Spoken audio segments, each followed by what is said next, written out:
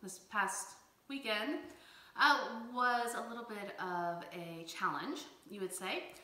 I woke up Saturday morning to a flooded basement. A couple inches of water on the floor. So what happened was, if you look at the pictures here, the supply line between the faucet and the turnoff valve decided that it wasn't going to be fully attached anymore. So water was spraying out of there for several hours during the night. And I'm just so thankful that it did not happen while I was in Grand Cayman the previous week, and water would be gushing out from under the sink for several days, even a week, versus an entire, just during the night, first few hours. So a few hours versus days. Yeah, I got off pretty good there, I think. So one of the other reasons that I started this vlog series is to help me to speak better, have a better vocabulary when I talk to people or on camera, especially when I teach. So part of that is reorganizing my words, my vocabulary, because my brain is still stuck a lot in that mom brain mush mode where it's difficult to just even get words to go from your brain and out of your mouth because you've been caring for small children and staying up at night, things like that, and your vocabulary really shrinks.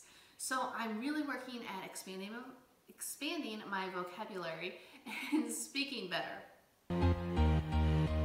I have found in just doing these few episodes, there are several phrases and words that I find my brain automatically going to. And I'm going to try to get rid of those phrases and words out of my vocabulary as much as possible. And I'm going to ask you, my friends, to help me with that, please.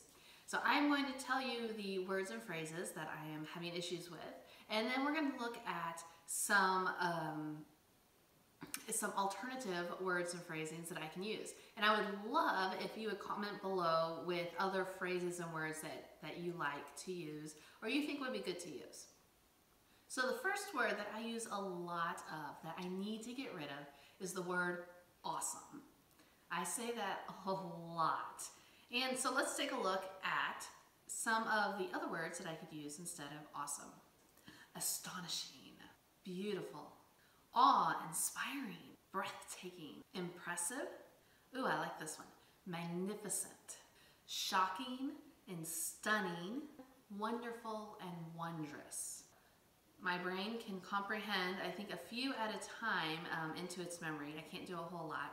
Okay, instead of using the word awesome so much, I'm going to use the words incredible or wonderful.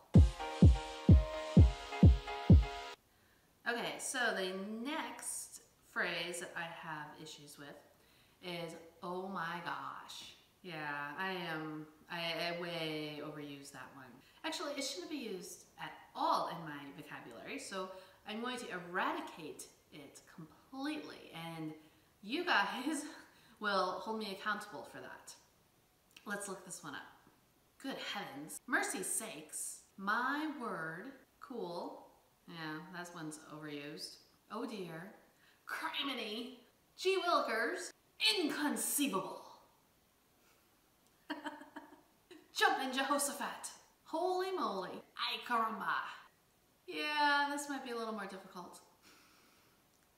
Oh, for crying out loud. Oh, for heaven's sake.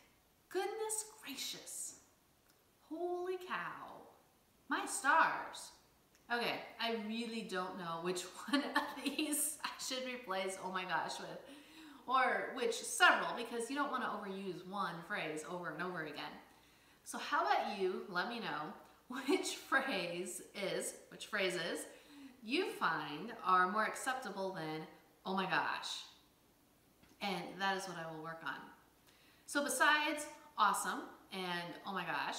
The other thing I'm trying to eradicate from my vocabulary are those pesky and so, you know, those types of things. So if you find me instead pausing and there's just blank space, that is me making my brain pause and not say and, or sit here and go, those types of things. So I really truly am really working on this. So if you guys, I did it again. Okay. If you all wouldn't mind subscribing to my YouTube channel, you can also give me a thumbs up and a comment on the YouTube video and on my blog post or on the Facebook post, wherever you guys like to comment the best. But please do be sure to follow me. You can follow me on YouTube, on my blog, on Twitter, on Facebook, on Instagram, any of those places that are your favorite social media. You can find me at Tyann Marcink or at Marcink Designs. Thanks so much, you guys. Have a wonderful week, and we'll talk to you later.